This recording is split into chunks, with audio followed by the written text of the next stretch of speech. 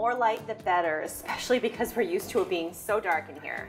This week, Chris is brightening up a kitchen and adding some flair. One of the assumptions a lot of people make, of course, me not being able to see, is that lighting is not important to me, but I really want to come up with a solution that'll work. Baking for me has just been really connected to my parenting. What she's looking for is too big to be a cutting board, too small to be a butcher's block, maybe call it a baker's block. Eyes for the Job, Tuesday at 8 p.m. Eastern on AMI TV.